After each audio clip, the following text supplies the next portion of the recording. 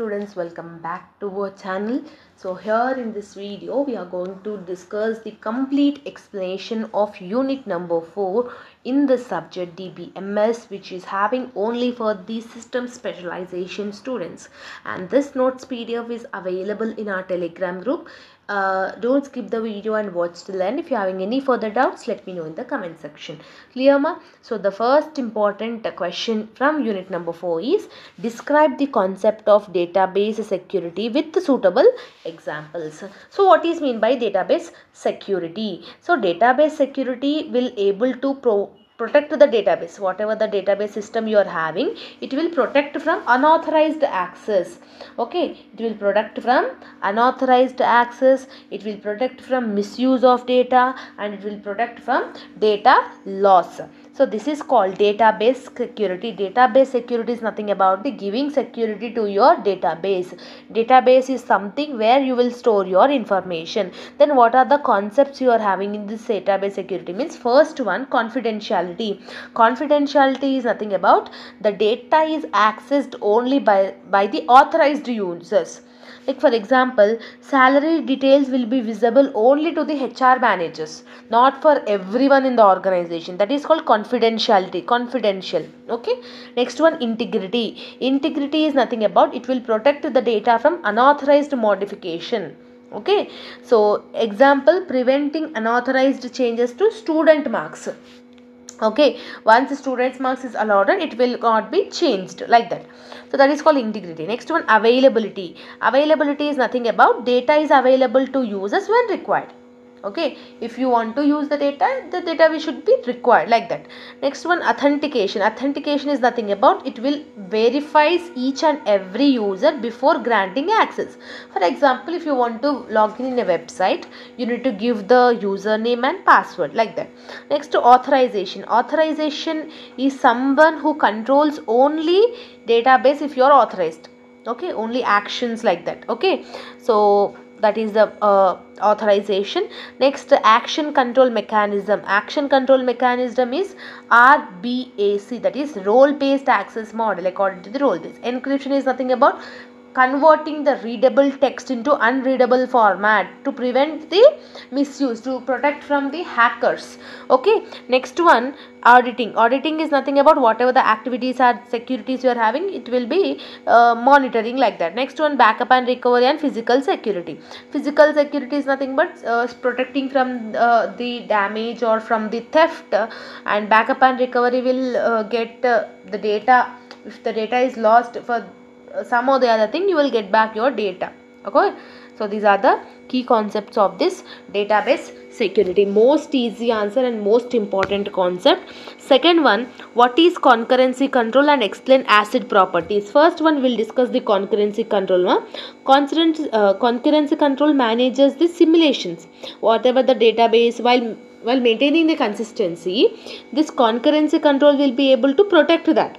Okay, so there are many things. It allows the transactions to execute simultaneously, and it will provide the problems like lost update or dirty reads.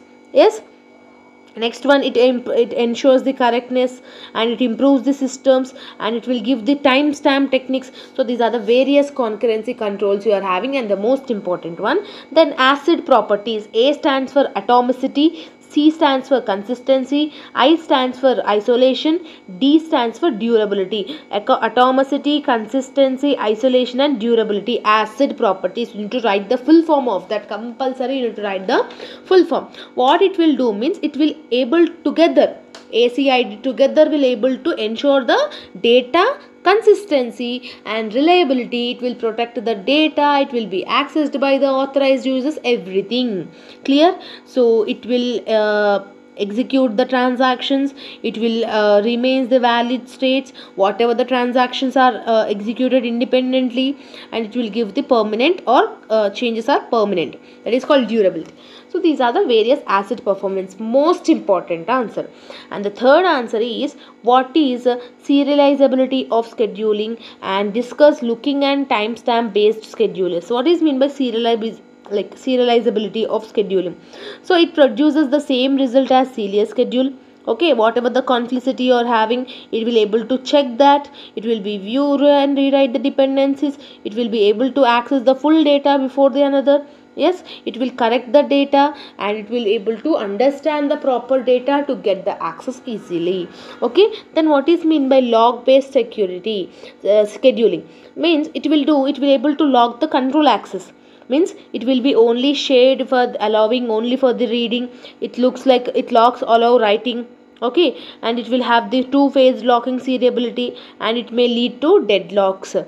Okay, like that you need to mention it. Okay, in the examination point. And the third one, timestamp based scheduling, means it avoids the deadlocks. It will avoid the deadlocks, and all the transaction based on the transaction timestamps, like 1st January, like that. Okay, and it will create the transaction rollbacks. It will be helpful to understand in the time proper already. Yes, so these are the very consistency things you are having in this things, that is called time based scheduling. And the last answer from unit number 4 is explain multi-version and optimistic concurrency control schemes, including database authentication and authorization. First, multi-version concurrency control, MVCC. What it will do means it will able to maintain the version data in items. Okay, it reduces the rewrite conflicts, it writes the new version, it reads the operations and old version, it improves the system performance. That is called MVCC. Clear ma? Multi-version concurrency control. Then what is mean by OCC? That is optimistic concurrency control. It assumes conflicts are rare. It transacts the without logs. It conflicts occur, transaction is rolled back, like that it will be used. And it is only suitable, this OCC is only suitable for low conflict environments. Okay, because it will not have certain much security compared to the another thing. And the last one is authentication and authorization. Authentication verifies the user identity. Authorization will give the permission. So both are important. It will give the database security, and it will provide the it will prevents from unauthorized data. Yes, so these are the various authorization and authentication you are having. So advanced concurrency control and whatever the database access you are having, both itself improves the performance. Okay, it gives the security to your database, etc. Clear? So this is the complete explanation of this chapter ma. If you're having any further doubts, let me know in the comment section. All the very best for your examination as well as your preparation. See you all in next video. Bye bye students.